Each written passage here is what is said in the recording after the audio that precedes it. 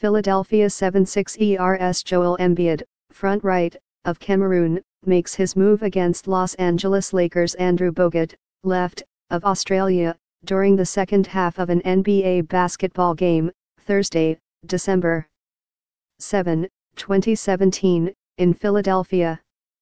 AP photo/Chris Segola. Philadelphia LeVar Ball was holding court outside the Lakers' locker room when he spotted two of his sons goofing around with the 7-footer in the white sweatshirt. Ball, the preposterous patriarch of LA basketball's foolhardy family, had just dissed the president in their ongoing Twitter feud. But in the presence of the player nicknamed The Process, even Ball knew it was wise to play nice with Joel Embiid. "Embiid. Come on boy, make me some noise," Ball yelled, as he pulled Embiid in for a bro hug. "Don't be scared." Ball placed his hand on Embiid's shoulder and offered a bit of fatherly advice. "Here's the smart thing. Don't worry about nobody on the outside. You just keep playing and doing your thing."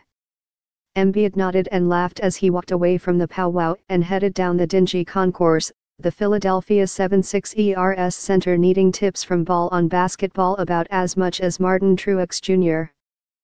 needs racing lessons from an Uber driver. Embiid has been doing his thing just fine as the big baller in the middle for the Sixers and has posted the kind of numbers, 23.5 points/11.1 rebounds, that should turn the social media star into an NBA All-Star. Embiid has been healthy, durable and dominant, a clutch reason the Sixers are 13-11 and in the thick of Eastern Conference playoff contention for the first time in 5 years. Oh yeah, and he's had help. Ben Simmons, the No. 1 overall pick of the 2016 draft, has been better than advertised in his rookie season. Simmons had already the third triple-double of his career with 12 points, 13 rebounds and 15 assists against the Lakers.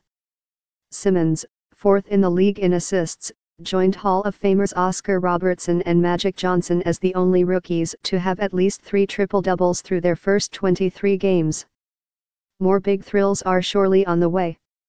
The Sixers are still a work in process as the process becomes something more than a code name for a demoralizing rebuild that stripped the franchise of quality players in exchange for cheap talent and draft picks.